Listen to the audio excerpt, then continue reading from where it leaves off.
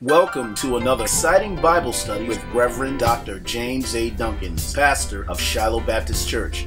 Faith study in the Word is designed to keep you fired up about your walk with the Lord. Fired up about our faith study in the Word with Pastor Dunkins, author, teacher, and long-term educator with a burning desire to see every believer live a full life of faith in the redeeming power of God. This can only happen when we develop a hunger and thirst for studying the Word, God's Word. Thanks for joining us in tonight's study. Hello, this is Pastor Dunkins. I am here in our Port Norris location, and I have some great news for you. You know, I don't know why God does this. Well, and then again, I do know why God does this. But I just started my series in the Psalms when all of a sudden, you know, I believe that the Word of God needs to be relevant, that the Word of God needs to make sense, that the Word of God needs to reflect the needs of the people. And even though I love the Psalms, right in the middle of the Psalms, God now has me doing a switch. I need you to tune in Wednesday night. You don't want to miss this. Here's what I want to say to you. What about if these are the good old days?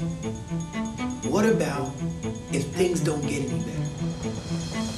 Are these the last days? What about if they never find a cure? More people die. No cures in sight right now. What about if the food supply and the chains where we get our resources fall apart and supermarkets doesn't have anything and jobs continue to go and the economy breaks and falls? I'm going to save this. What I'm telling you is God told me to do a message, a series entitled How to Survive, How to Be Victorious in This Pandemic, How to Live Tough during this pandemic.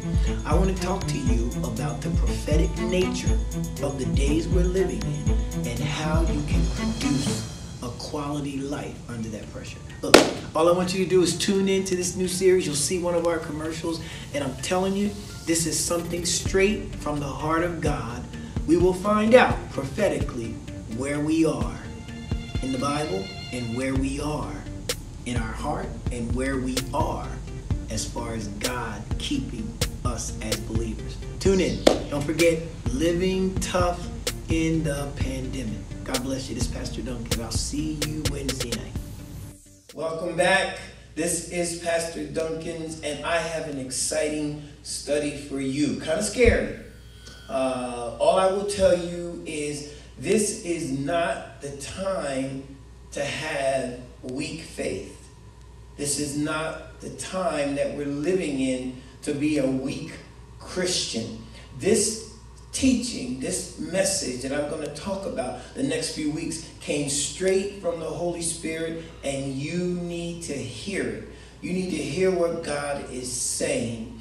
I guess you saw my little commercial where I said I was preaching through the Psalms and I was happy and I was doing what God said, and all of a sudden the anointing hit me about understanding eschatology, or the end time things.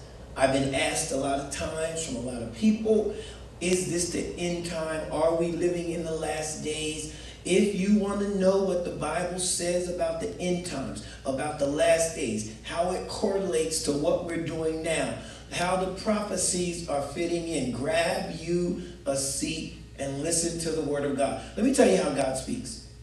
I was on my way to church, and I decided to stop into a Wawa. And as I was going in, I saw two ladies coming into Wawa on the through the other door, the other side doors that I wasn't coming in. But their conversation was so loud. One lady said, "Oh, I forgot my mask." And then she commenced to pulling her shirt up over her face. And her friend said, "Girl, cut that out. I got another mask in the car." So she went back to the car, got her mask, and she walked up to her friend. By this time, we were all at the coffee bar. She said, "This must be the last time. These must be the last days. Look at all these people with these masks on." Well, because I'm kind of known around here, they spied me. I'm trying to get my coffee, minding my own business, and one of them said to me, "Pastor Dunkins." And I looked over there and said, "Tell her we're living in the last days." And, you know, they caught me off guard. I said, "Well, if it's not the last days, we're getting close." And then I walked up to the register, and as they walked to the register, they got behind me. One of them said, "Girl, it's not the last days because your crazy butt forgot your mask." And she said, "I'm telling you right now, this is the last days. Even Stevie Wonder could see this is the last days." That's what I'm going to be talking about.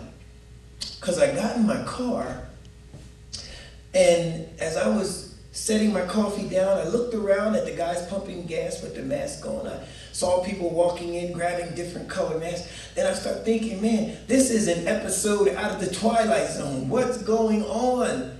And I heard myself saying, it's getting closer. So to your benefit and mine, that's what I want to talk about tonight. I want to talk about, are we living in the last days? Think about it. Now, I'm going to put a biblical understanding on it, but are these the last days? Come on, we're living in an unprecedented time. This pandemic is a worldwide pandemic. Yes, there's been other pandemics, but no pandemic has shut down the world. The world has been shut down. God has a plan. And right now, all of science, everything man's doing is not helping it. Now, I'm not going to sit here today like some, prophets do and tell you I know everything, because the second thing I'll tell you is nobody knows for sure if we're living in the last days. They just don't know. You know how we don't know? Because the Bible tells us very clearly in Matthew 24:36 that no man knows the day or the hour when God is coming back. So I'm not making a prediction. I'm not going to give a prediction on this test, on this class. But what I need you to do is understand you will have a biblical connection to what God is doing and what God is saying. I started off by telling you, you can't have weak faith living now. And you can't have a weak faith and walk around here and not know you're being challenged mentally and emotionally. And you're being challenged in a way that we've never been challenged before. And we have to have wisdom, but we also need to know what God is doing. I like what the prophet Amos says. He said, God never does anything without first telling his prophets. So now God has prophetically kind of ushered me to lead in this direction. And I'm going to give you what I got. It is not a big class on eschatology, but it is a big class on us understanding, at least getting some bearings on where we are. And I guess the most scariest thing is, how can I say this is the last time? Well, think about something. The coronavirus. I just talked about it. But what could happen with this virus right now? Florida, Texas, they're in all-time highs. Other states are having a surge. But that's not the part I want to talk about, because I'm not CNN, I'm not Fox News, I'm not trying to give you that. What I want to tell you is think about something that could these times we're living in now, here's the question, because I saw an article that was looking at this. Could this be the good old days? Pastor, you must be kidding. What I'm saying is this as good as it gets? What about if right now we go downhill and enter into the book of Revelation, enter into the last times? What about if we look back and say, wow, all we were searching for was toilet paper before. All we were searching for was this. How about if this is as good as it gets? Because things are kind of crazy right now. What could happen? What could happen? Let's look at it. Well, first of all, there are no vaccines, even though the trials are continuing. I looked today and I saw where they were having a hearing in Washington about that, and all of our top scientists, that's something else, all of our top scientists can't figure out what's going on with this virus. I mean, we have think tanks all around the world, and they can't figure out what's going on with this virus. And so what about the vaccine that we're looking for, that everybody's talking about, does not come? What are you saying, Pastor? What about if deaths continue? Florida had a record high. What about if people just keep dying? It's not unfathomable, because there are still people out there. I'm not siding on mask or no mask. I'm going to put mine on. I had a Christian walk up to me and say, hey, we're covered. And you know, they want to give me a big hug. I say, ho, ho, ho, listen, I am covered by my mask. All I'm saying, guys, is we got to have some wisdom. But what about if the deaths keep happening? And right now, families are having a hard time to mourn anyway. What about if now, talking about the good old days, we're talking about where can I buy masks? And I saw on TV, they're actually designing masks for women to go with their outfits. But what about if the virus gets so bad that we don't have masks, but we need hazmat suits covered from head to toe? I'm just saying what could happen. What about if the economy keeps worsening? Think about something.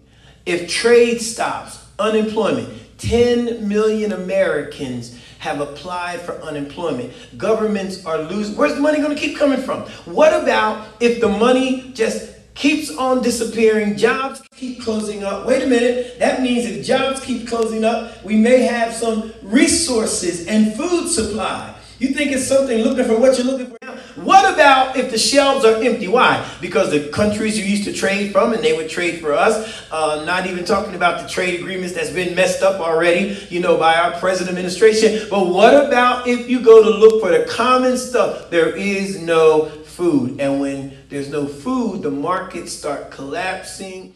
So maybe it could run into our pension, God forbid, our Social Security, all those folks on fixed income, all those folks looking for it, all that money you turned in. What about, there's no rules now.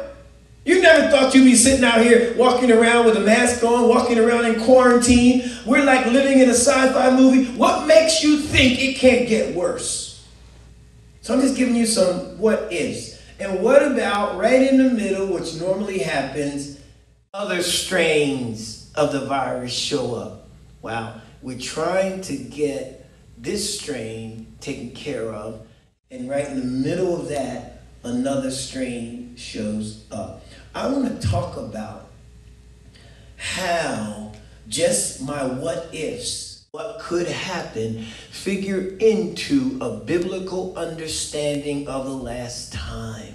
What I need you to know is there are several major passages in Scripture that tell us about the end time, all of them coming together. There is, I have to tell you, more than any other time in the world, there is more correlation between what's happening now and what's in the Bible than any other time. I'm doing this so you can be prepared and understand that you have to learn how to live tough. You have to learn how to handle the pressure. You have to understand where you are, and you can't do that in ignorance. At least look at what's going on. I had some people, you know, I've been pastoring a while and looking at some people, they can't talk about death. If someone dies close to them, if you mention a name, they go, ooh, I don't want to talk about it. And all I'm saying is, until you face it, you can't get over it. Until we at least face the possibility that these could be the good old days, that maybe food shortages, money shortages, unemployment run out, major collapse of market, maybe that's real. But what does the Bible say? Let's take a look. There are several passages on the end time. Now, I'm not going to sit here and try to read all these passages, but I want you to know that the one that we're going to be focusing on is Matthew 24. Grab your Bible. Matthew 24 is when Jesus' disciples came to him, and they was talking about the temple perishing in Matthew 24. And it's a great end time passage called the Olivet Discourse. The Olivet Discourse. In the Olivet Discourse, Jesus talks about some of the things that shall happen in the end time. Now, here is something that's even more biblical, not a coincidence. Every other passage that I'm about to show you line up with the Olivet Discourse. We have Isaiah 13. There are exactly, when you look at it, 7 signs that are harmonious, even though each one of these passages talk about a different angle and aspect of the end time. Man, God is cool. There are 7 signs that I want you to be aware of that lets you know we are living in the last time. Ezekiel 38, Zechariah 12, all of these verses, Zechariah 14, Jeremiah 4, Joel 2, and Joel 3. All of these verses. Now, I'm not going to get into reading all those scriptures, but I want you to know those passages, or I want you to look at those passages on your own free time. I'll just leave that there while I talk. 7 signs are in the Olivet Discourse, 7 major signs. There's all kind of people trying to make predictions and talking about things. But what I'm saying to you is there are 7 signs that we need to be aware of that happened in Matthew 24, that happened in Ezekiel, Isaiah, Zechariah, and Joel. Let's talk about those times. So what did I tell you? Each passage contains 7 signs that indicate we are living in the last days. And I want you to listen, because you can see these signs as we go along, and you'll understand that, yeah, that's what's happening. So what the Bible tells us in Matthew 24, first, there's going to be an occurrence of all sorts of disasters. All right, we're talking about Katrina, we're talking about the tsunami, we're talking about the earthquake that just happened in California yesterday. We're talking about the way the rain, the heat wave, the unnatural heat wave that we're in right now. But it talks about wars and rumors of wars, pestilence. It talks about all the things we're going into, and the coronavirus fits this occurrence of disasters. You want to tell me what a disaster is? A disaster is right now people losing their lives from a virus that with all of our medical expertise we cannot fix. Now think about something. I read that, they've learned different symptoms each week with this thing, but I just found out that there was a 28-year-old who contracted the disease, the coronavirus, and had to have a double lung transplant. Yep. We found out that people are dying, don't care what color you are, don't care what nationality, don't care your wealth, how you're living in society, living large, living small, doesn't care if you're a doctor, what your profession is. The coronavirus is an equal opportunity killer. And all of us need to be careful.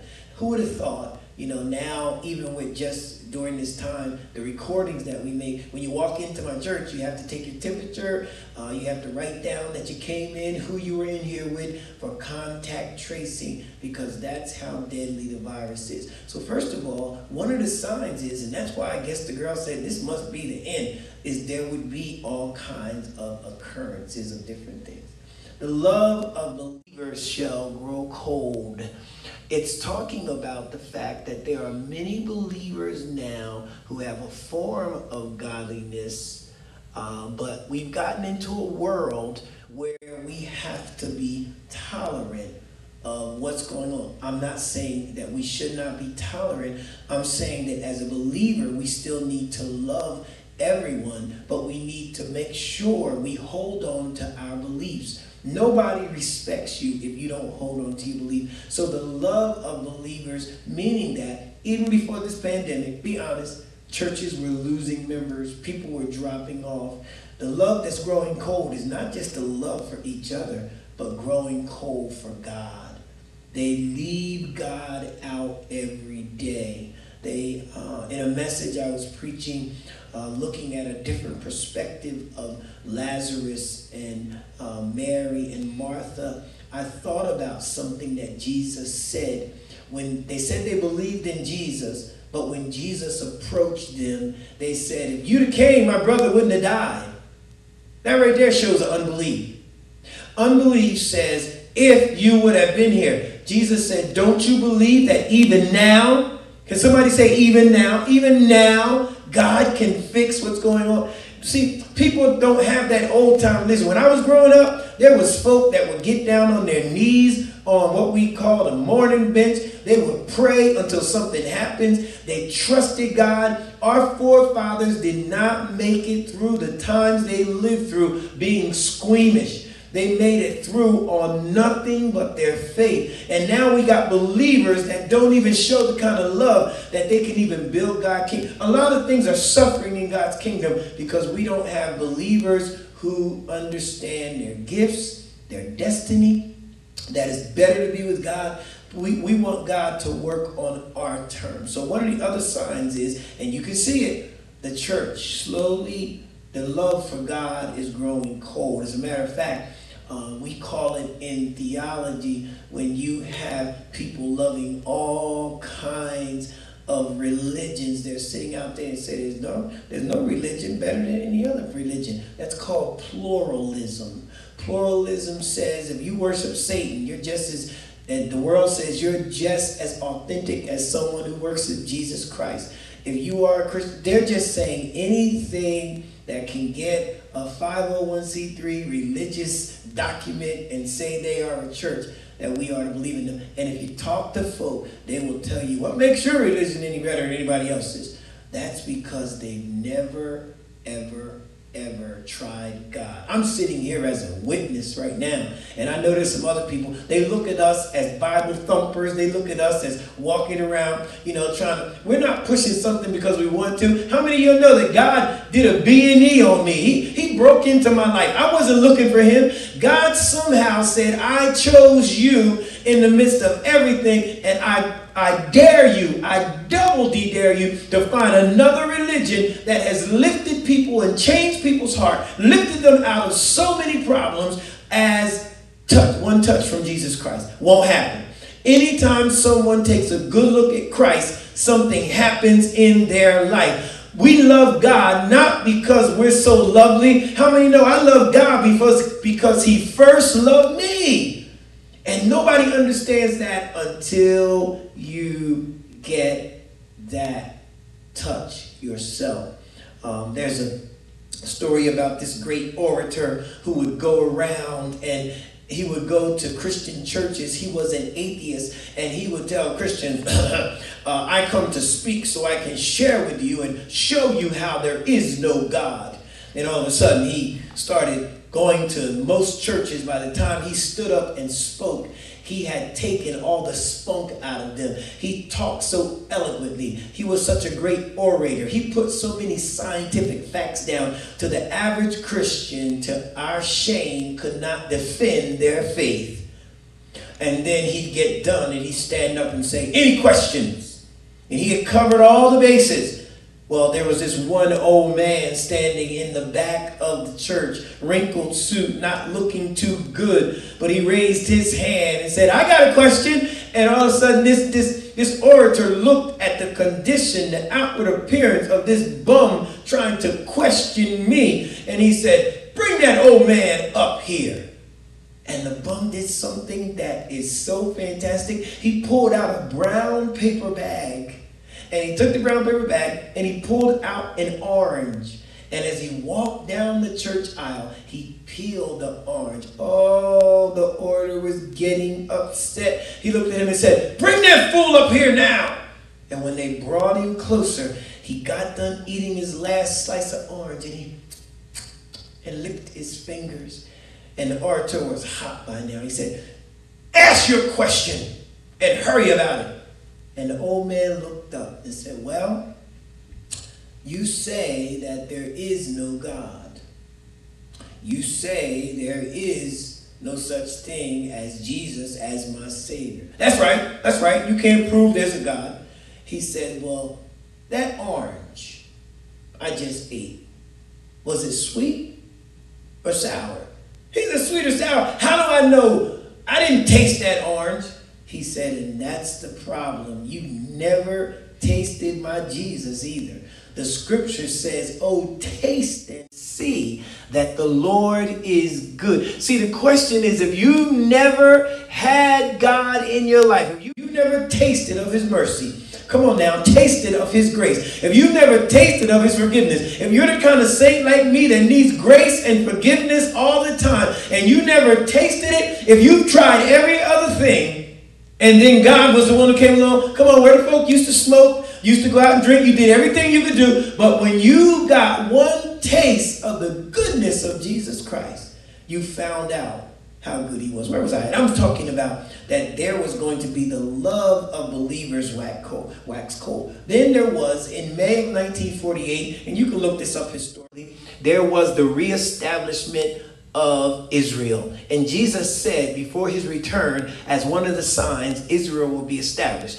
They got their embassy back. Israel was recognized around the whole world and organized in 1948. Celestial phenomena have appeared. This just means strange things happening around us in the skies, around us on the planet. If I were to go and show you all the strange phenomena that's happening right now, animals doing what they normally don't do, nature doing what it normally doesn't do. I had someone ask me the other day, said, I was actually looking at some trees, and the trees in the heat of this summer looked like the leaves were in fall foliage. The leaves should have been green and bustling, but the leaves looked like they were turning an autumn color. That just means that we're living in a time that you can't tell the seasons, which is a biblical prophecy. The gospel shall be preached. Oh, let me go back. The gospel shall be preached all over the world. The gospel shall be preached. I like that because right now, even, us, Shiloh Baptist Church, one church in 2 locations, we reach a lot of folk, but with the technology, even with this pandemic, we found out we can reach more people. The gospel is all over the world. The devil is doing his best to try to squash the gospel. Come on, think about it. They try to squash the gospel message. They try to make anything holy look like it's silly. They try to take anything God has and turn it around. We're living in an upside down world. I don't have a problem with who loves who, but when you get into the idea of marriage that came out of Scripture, you need to know that the world is saying we're going to have marriage on our terms, and all I know is at the end of the day, because of my belief system, you're going to have to answer to God. I believe God loves. Somebody needs to hear me when I say this. God loves gay folk. God loves trans folk. God loves everybody because God is the God of love. But everyone God loves also needs to realize that God is also going to be the final judge. Don't listen to church folk. Church folk are just as sinful as anybody else, so don't let anybody judge you. But I need you to know, at the end of the day, it is not us. It's like I'm just delivering the mail. You can't get mad at me, the mailman. Take your dog off my leg. It's not me. It's the belief that the Bible is saying that you have to answer to God, not to the church, not to a preacher. Don't get mad at church folk, but we know it's going to happen. But the reality is, at the end of the day, and it was so funny because I had a couple of people who were actually saying that they were homosexual, they were gay. They came to the church, they listened to Bible study, and there was a young lady who came in and she was with another young lady. I know I'm about to get some mail now, but listen to me. She came into the church, and all I'm saying is I don't know where you got your degree or your halo on your head from. All I know is when these people came to our church, they listened to the word of God that I preach, and they decided to join the church. And I remember my deacons came in, and they wanted to have a pastor. We got to talk about this. How gay folk gonna accept Jesus Christ? So I said, well, look, guys, all I know is they decided they want God in their heart, and you need to understand. All of us are God's servants. Now listen to me. That means that if they decide they want God, it sure is not Satan drawing them. It sure is not an evil spirit. I always tell people, when you're out there trying to judge somebody who's saved and who's not, I need you to know God is working in people's hearts long before we do. So the only reason they must have had something working in their heart to raise their hands. But I appeased them and I said, you know what I'm going to do? I'm going to have a meeting with them. And I tell you, I sat in and I asked the young lady who had her own way of looking at her sexuality. I asked her, well, the word of God says this and this. Why do you want God? I said, you want to be baptized? She said, yes. I said, well, what's going on? Here's what she said. I'm searching. Wow. I want to find out more about God. If you, the church, turn me away, where can I go to find that out? Now, church folk, you can say what you want and you get on your holy high horse about everything, but Jesus Christ never turned anybody away, and I did not either. Because you know what?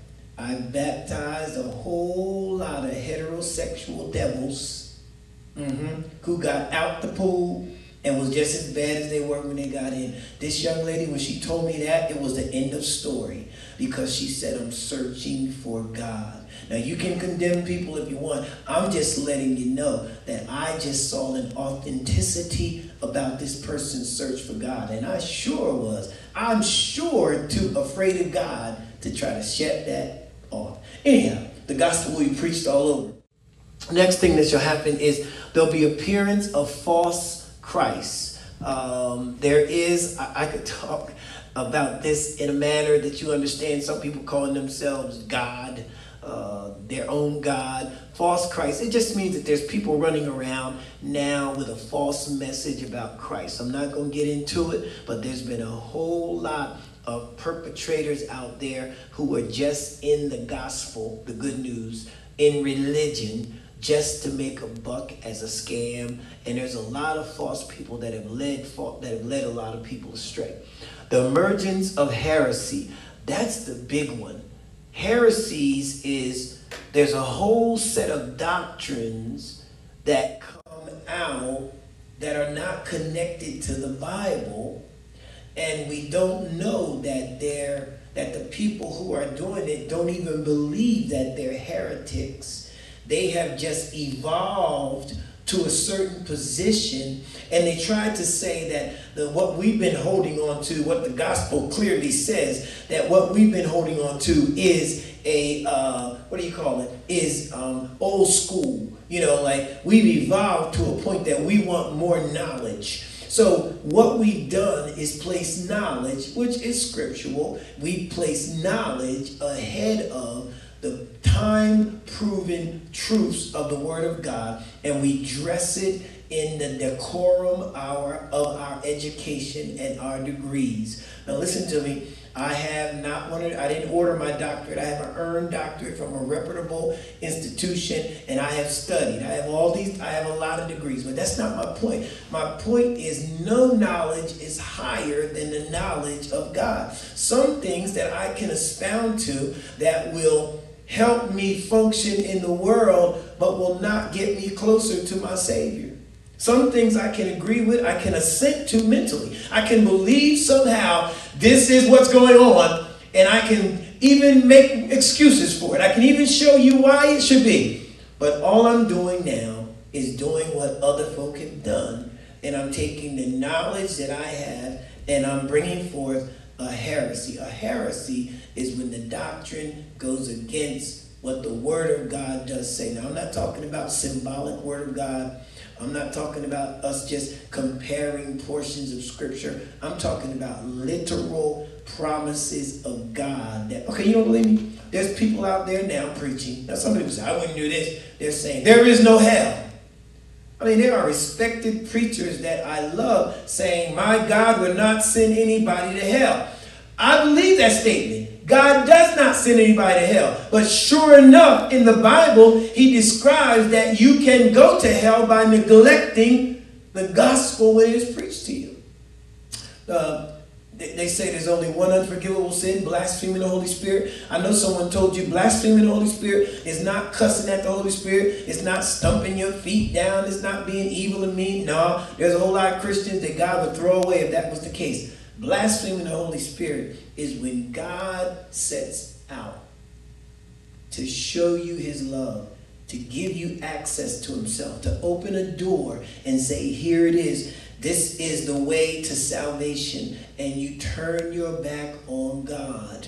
You blaspheme the Holy Spirit most of the time, because if you get in trouble, we are so two-faced, so double-minded, so hypocritical that we'll ask people to pray till we get back on our feet. And then we'll go around and do our thing again. So I need you to know that right now there is a lot of heretical doctrine out there. So with those 7 signs, let's look at the sequence of the last times. Now, I only went in depth a little bit into the signs, but this sequence into the end times, you want to know. Sequence means how is it going to happen? What's going to happen?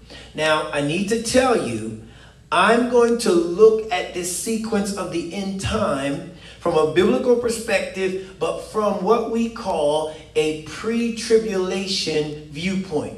There's post-trib, pre-trib, and mid-trib, and I'm going to look at it from a pre-tribulation. We believe eschatologically that pre-tribulation, meaning that there's going to be a period of tribulation that hits the earth. That's part of my what if this could be kind of statement. You know, at one time I thought, how in the world is there going to be a mark of the beast? How is somebody going to need a special stamp to get food? Well, keep living. You never thought you need a mask either. So let's look at this sequence of the end times. Now, the tribulation period is actually a 7-year period of time when God will finish 7-year period of time when God will finish his discipline of Israel. What it means is the tribulation period is when that end time happens. God's going to finish not only his discipline of his chosen people, but it will be a period of time when the whole earth will go through major tribulation. But when we look at it scripturally, the orientation of it is what God had prophesied through his prophets, that he will finally discipline for what? Rejection of the Messiah and other things that we know, if you read the Old Testament, that they actually did not choose God. But let's look at the tribulation in respect to what a pre-trib view is. So pre-trib says that, and we have scripture, 1 Thessalonians 5:9, says that Christians will not be present during the tribulation period. Now understand that. Everyone does not believe in the rapture. The rapture is the catching away or the snatching away of all the believers. And everybody, even all theologians, have different viewpoints on the rapture, where the Christians are going to be. I just believe there is so much evidence. This is my understanding of Scripture, my teaching and understanding what I learned of Scripture. I just believe God says too many times that he is about delivering his people and not allowing us to go through. Now, 1 Thessalonians 5:9 gives you a scripture that pre-trib is based on. It says, God has not appointed us to wrath. This is when Paul was preaching to the Thessalonian church, letting them know they had all kind of doctrines in there about what was going to happen to the dead and what was going to happen to their relatives that was dead. And all Paul was trying to tell them is, God has not appointed us to wrath. I believe that's what salvation is about. How many out there watching me now know that if God was going to appoint us to wrath, there could be a whole lot he could be doing to us now? I love Hebrews 12 when it talks about God chastises his children. God whoops us. Okay, I like the word chastising, but as I said, old school growing up, we got beatings. And we didn't call them beatings. We call them beatings. We got beatings when we were growing up. When you did something, your parents beat you. Why? To straighten you out.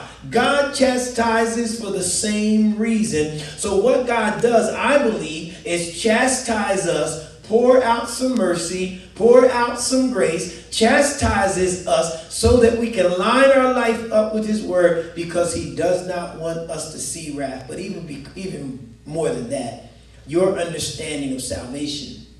I don't know what your understanding of salvation is and mine is, but there's a whole school out there saying you can lose your salvation, and you know that being saved is something you have to hold on to. And what's crazy about being saved to me, what's crazy about that understanding is, what makes you so special that you want to keep your salvation, but I'm so evil, I want to throw mine away? See, in order for you to have a viewpoint that you so holy, you think holy, you walk holy, that everything you've done is all right, that there's no way you could lose your salvation, but other people can. That's very judgmental. And I've run into a lot of saints And they do it because they need to still be under the law, or they need to think they have something to do with salvation. I beg to differ. Salvation is by grace. It is a gift of God and not of works, lest anybody think they were the ones who got their own salvation. Everything you need to know is salvation. Reason you should praise God that you're saved is because I love that song by the Winans. Millions didn't make it, but I was one of the ones who did. Meaning I've claimed salvation, which takes me into eternity. So think about what I'm saying. If I'm into eternity and you're into eternity, you got a lot of nerve to tell me, well, I'm going to go out and sin and just throw Jesus away. You must not have heard what I said earlier. If I tasted of God and just threw him away, it meant I really didn't have him to begin with. But if you taste of God and I taste of God and we know what God has done, how come you're so special, so cool, so dialed in that you don't throw your salvation away? But I'm just going to throw mine away and get out of here. I just don't hold to that notion. So I believe in pre-trib because I believe salvation was for past, present, and future. So if salvation is past, present, and future, why would God save me and make me then go through a tribulation? Now tell me what you want to tell me. Send in all of your doctrine if you want to. All I'm telling you is I just don't believe when I go through 66 books, it says my God is a deliverer. I guarantee you if folk could raise their hand on this medium, there's a whole lot of folk out there and say, yes, God delivers. He doesn't put us in bondage. He brings us out of bondage. I'm going to help somebody right now. If you go to a judgmental church, if you got a saint in your sphere of relationships who tells you that they're better than you, that somehow they're more holy than you, then you need to understand that's a need they have to put themselves above you, and it might just be telling that they're not what they say. Because when you got to wear a bumper sticker, or if you got to always post out and just share with everybody how holy you are, and I had visions, and I speak in tongues, and I did this, and I watch healing. Anything you did, anything you experience, please remember the book of James. Every good and perfect gift comes down from the Father of lights who is above. Listen, everything good that happened in our life, God did it. So anyway, I'm going too long on pre-tribulation. But let's look at the other view so you'll know what it is. Then there is a mid-trib view. Now they use 2 Thessalonians 2, 1 through 4, which says the rapture will not occur till after the Antichrist is revealed. They say that's one interpretation. But what they're telling us is mid-trib says that the Christians will go through part of the tribulation and then will be raptured out, which is kind of silly also. Post-trib says no, the rapture and the tribulation period are one event. They're one and the same. So the rapture and the tribulation starts together, which you got to understand when they tell you this in the view. Post-trib says that the rapture and the return of Jesus, is one event. So they're saying after the tribulation, when Jesus comes back for his return, that's when the tribulation period will happen. So none of that is right. I'm going to go pre-trib. All of you out there, got any sense? You're pre-trib with me? You believe God did not appoint us to wrath. God's going to save us. Let's look at a few of these tonight, then we'll move on. The first thing you need to understand the sequence. Get some paper, write this down so you understand what I'm saying. There will be the rapture of the church. First event.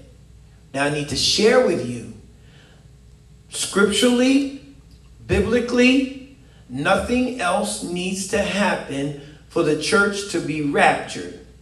That's left to interpretation. Again, I'm not giving you a time element. All I'm saying is when you study prophecy, even if it's in whatever interpretation you look at, everything that prophecy covers, in some way you could literally say or see that has occurred, have occurred, or is occurring now.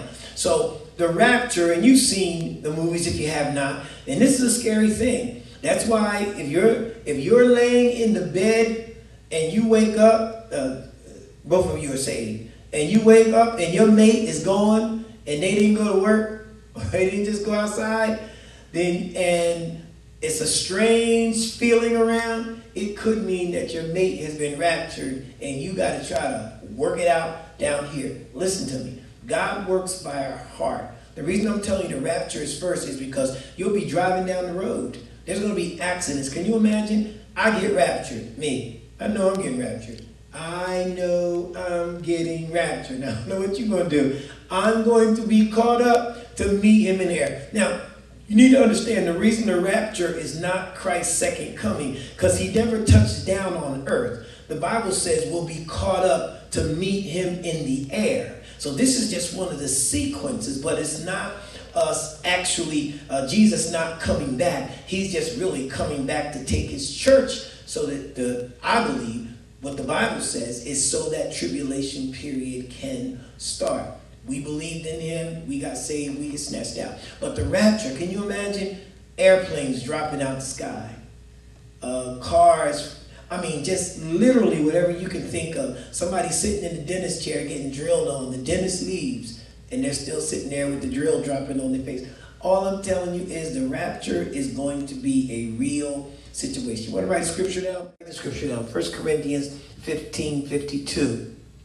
The reason I tell you it's scary, it says, in a moment, in a twinkling of an eye, the last trump, for the dead in Christ, trumpet shall sound, the dead in Christ shall rise, and we who are alive and remain will be caught up in the air to meet him. So understand, the graves will open up, the dead folk who were saved will rise up, those who died in Christ. Then we who are alive will meet him in the air. They'll go first, then us, and we'll ever be with the Lord. Once we're going, the second thing that's going to happen is the rise of the Antichrist. 2 Thessalonians 2:7 and 8 tell us about this. It's when a satanically empowered man will come along and be very charismatic. And this world, you got to imagine, if the rapture happens, it happens all over the world. So all of a sudden, airplanes didn't just fall out of the sky in Texas. They fell out in Italy. They fell out in Africa. They fell out wherever you can name. So the whole world now is in shock. They said the Antichrist is going to rise up, and he is going to somehow gain power as he brings the world back together. Now, when I say this, when I talk about what could happen, that could have been a fairy tale until we got into this world, where we are in the world right now. Come on, I'm not the only one. Wrong is right, right is wrong. You know, the world is in a reckoning right now that there's been so many decades of where we have ignored the history of this country when it comes to racism, second-class citizenship, and just how African Americans were treated. That it's been like we've had story after story, decade after decade of all this inequality and all of this discrimination, and it became so systemic that it was just a part of our growing up. It was just a part of our life. We knew as black people that when a police officer got behind you, you knew you stiffened up. It's like your pulse rate went up. It's because there had been so much injustice between the police and African Americans because it was drilled into the system of our country. Think about what I'm telling you. There's not an African American man or woman that doesn't know what it feels like to have eyes on you, and if you reach any statute in your profession, to have resentment from someone looking at you and just because of the color of your skin. So there's been a lot of that, and all of a sudden it's almost scary that the world is in a reckoning when I see everybody running around hollering Black Lives Matter. People paid for that, folk died for that. But when you see white, black, biracial, all folk running around saying they understand now the significance of Black Lives Matter, means that there has been so much recorded history of unjust treatment of African Americans that people just swallowed like it was nothing. I saw pictures of hangings down south where people would bring picnic baskets for a lynching, and they sit there, and when you look at the pictures, they're pointing to somebody's son, somebody's father, some black man or woman that they lynched and castrated. And we go around singing America the Free. All of that's good. But what I'm telling you is, I don't know why God allows injustice, but I'm telling you there's a reckoning coming right now, and I believe it's part of these end times. There is something that has come to pass where people are standing up. So whenever there's a reckoning, there is the status quo, there is the revolution that comes, and then there is some sort of battle, some sort of conflict. All I'm saying is these protests and this emerging group of young leaders, these protests and these folk that are running around saying, no, we need equality. And please understand me, there has always been white, black, all races, nationalities of people who are in the fight for freedom for black people. I didn't say everybody, but there's always been blacks and Jews alliance. There's always been white folks, not all of them, but I'm telling you, there's always been, if you look at major civil rights movement, major, when you talk about the Underground Railroad, there was always under people. And I don't want to get off track, but I'm just saying to you, think about what we're saying. I'm telling you that this rapture, this Antichrist can come about because the world is getting skewed to such a point now of division that once he rises up, there's going to be an acceptance of the Antichrist. Now, I don't know if I shared with you the scripture, and it says, and then shall the wicked be revealed, whom the Lord shall consume with the spirit of his mouth. So it's talking about the prophecy of how the Antichrist was going to end. So we have the rapture, then the Antichrist, and then we believe the 7 years tribulation period will start. Now you got to remember, man is going to try to bring something order out of God creating disorder or bringing divine order through prophecy. Man's going to try to, as we always have, they're going to try to now impose their knowledge and their will on organizing. This is when I believe that's when they're going to kick God out. Because you know they're going to have this Christian theory that, some people are going to say aliens came. Where did all the people go? So there's going to be so much hatred for God that that's when there will be the mark of the beast. We literally say 666. All I know is this, is there will be some sort of denying God just to exist. It may not happen right away during the tribulation, but God is going to be challenged because you see, watch me, this man was satanically empowered. So this is nothing but an extension of Satan's futile efforts to try to destroy God's kingdom even at this late point. It's something. So when the tribulation period starts, it's when God starts pouring out judgment and all kind of. When you go back and read the book of Revelation, you can correlate the bowl judgments and the trump. You can correlate all the judgments in Revelation to what's happening during the tribulation period. The battle of Gog and Magog. Now this is talked about in Ezekiel chapter 38. So we got the rapture of the church. We got the Antichrist appearing. We got the tribulation. Then there's a battle. What that means is there's going to be alliances that form all over the world, from the Middle East, Africa, other countries who align themselves with this Antichrist. And what's going to happen is this alliance that comes in, they want to attack Israel or God's chosen people. And here is when we see not the first, but a big sign. God's going to supernaturally from heaven come down and stop that attack. Wow, all these countries are going to get together to attack God's chosen people. It just sounds like to me what God does now. Whenever there is an all-out assault on us, God protects us. I'm talking to somebody now. God is protecting you. Remember Psalms 191, one of my favorite. He who dwelleth in the secret place of the Most High shall abide under the shadow of the Almighty. I will say of the Lord, He is my fortress. All I know is when you abide in God, He will come to your rescue. Remember Elisha and his servants? When the king sent men after Elisha because they thought that Elisha was sharing with his enemies when an attack was going to come. And Elisha's servant looked out and said, they're attacking, there's armies everywhere.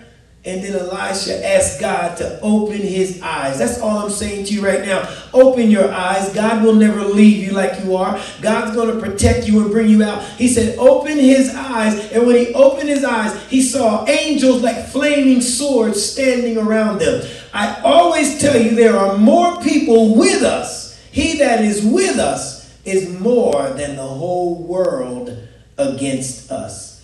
After this happens in Ezekiel. Revelation 6:16 talks about the tribulation. The battle of Og and Magog, I told you, was in Ezekiel chapter 38 and 39. But it's when man's efforts to try to override something God said he would protect just did not work. Hallelujah. That's why you're still here, hon. When the doctor says no, when people go against you, remember you belong to God. That's why you didn't go under, sir. It's because at that time God sent a spirit, an army to raise you up. If you look around your house now, if you look around the world now, the favor you have gotten from God is because of the fact, just like God did to protect Israel, he always protects those who belong to him. Then there's going to be the abomination of desolation. At midway point of the 7-year tribulation, the Antichrist, which he's going to do, shows his true colors. He wants all the power. He breaks a truce with the nations. And that's when there's going to be all the wars coming around the world. When the abomination of desolation is when the world is going to be desolate. And the world is going to find itself struggling to survive because halfway through the tribulation, the nicey nice is gone. Not only the mark, but that's when people will be beheaded. In whatever ever dastardly way they can think of killing people. All it's saying is, I'll put it to you this way. Think about Satan being in charge. Wow. We who were raptured are still in glory with God. Look, you don't want to miss the rest of this teaching. I'm going to stop here tonight to share with you how I'm going to give you an understanding of the last times and then show you when we end up to the last times. I'm going to give you the weapons biblically to live tough during this pandemic. I'm going to show you how to handle the pressure that life is putting on you now. I'm going to show you how to handle the struggles, the internal struggles, the mental struggles. Come on, you don't have to fake the internal struggles. I'm going to show you how the Word of God can set you free. Join me next week. Living tough in the pandemic. Could this be our last days? This is Pastor Dunkins saying God bless you, and I'll see you next week.